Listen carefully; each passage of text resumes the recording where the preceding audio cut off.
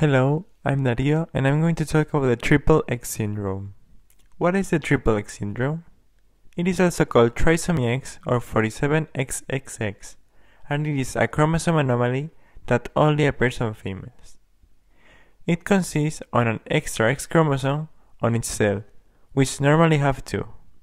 People with this syndrome would have 3. It is a pretty common syndrome and 1 in 1,000 females have it, so almost 4 million people in the world have trisomy X. How can we detect trisomy X? This syndrome is difficult to detect as it causes mild symptoms or no symptoms at all. Less than 10% of the people that have it are diagnosed or know that they are affected. Common symptoms include learning disabilities, developmental delays, and tall stature, and it cannot be inherited.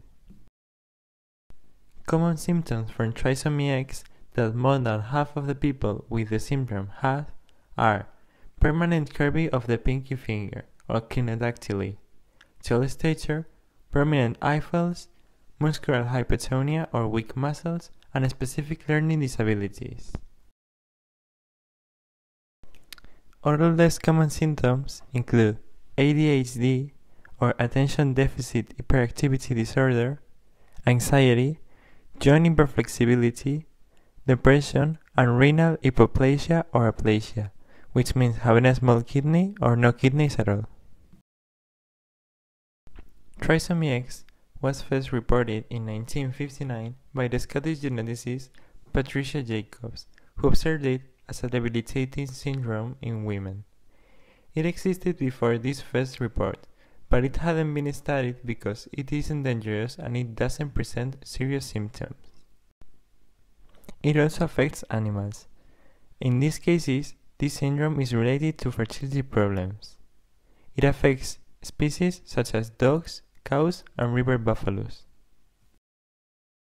In this picture, we can see physical characteristics that are typical of people with triple X syndrome in child and adult life. Children with trisomy X have characteristic facial features, show webs of skin in the neck, constriction of the aorta in the heart, poor breast development, and underdeveloped ovaries. Adults show emotional instability, moon face, a buffalo hump, osteoporosis, the thinning of scalp hair, acne, increased facial hair, cardiac hypertrophy and hypertension, hyperplasia and tumors in the adrenal zone, truncal obesity, a striae of skin, easy bruising, and also weak muscles and thin extremities.